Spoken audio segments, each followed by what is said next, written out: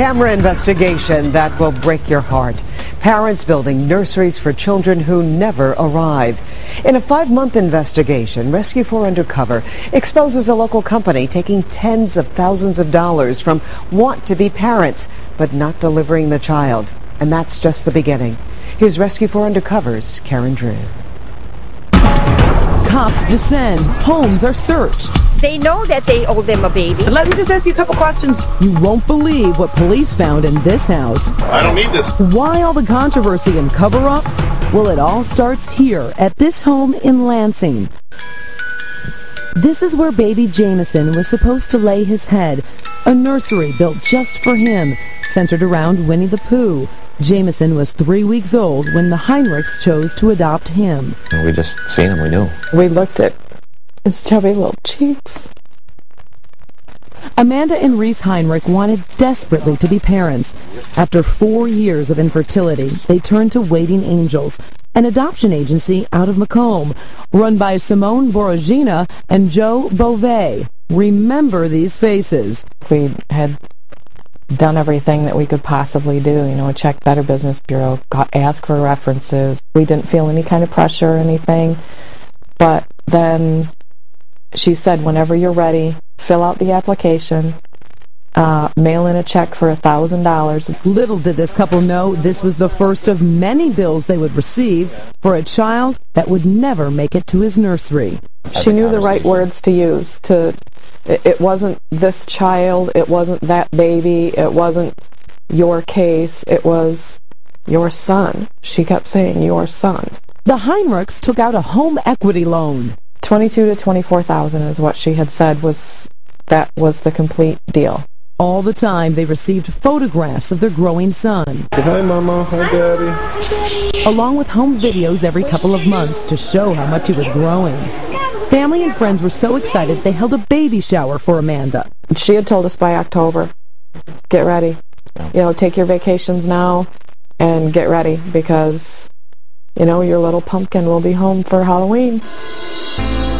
Thanksgiving passed, and so did Christmas. No answers, but lots of excuses. It was a holdup with the attorney in Guatemala, and that it wasn't her fault. Months passed, no baby.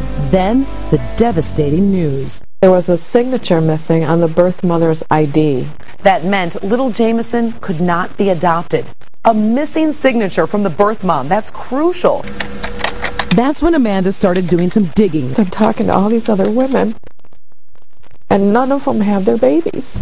The Heinrichs tried to get their money back. They've refused. They won't give us a dime back. The Heinrichs gave up and literally closed the door on Jameson's nursery.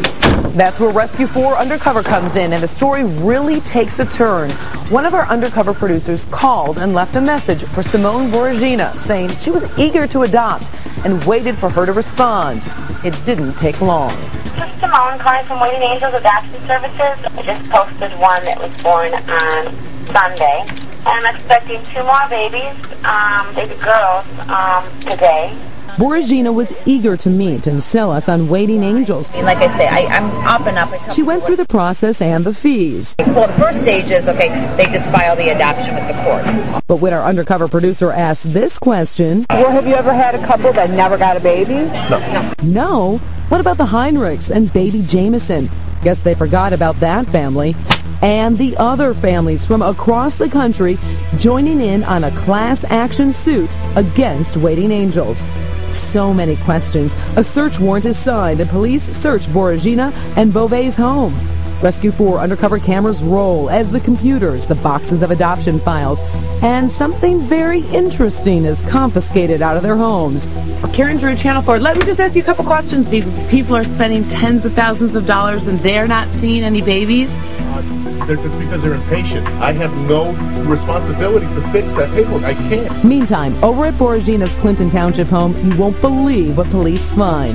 Nearly $500,000 in cash. After the money was confiscated, we showed up at Boragina's home. Simone, I know that you're inside the house. And I know Joe is here. His car's out here. Why did you have some $500,000 inside? No answers. As police sift through the files, search the computers, and try to figure out where all this cash came from, Back in Lansing, the Heinrichs keep Jamison's nursery door closed. Too difficult to see and too difficult to clear out. 2 years later, we've got a room full of stuff and a payment booklet for a home equity loan. And dreams of what could have been.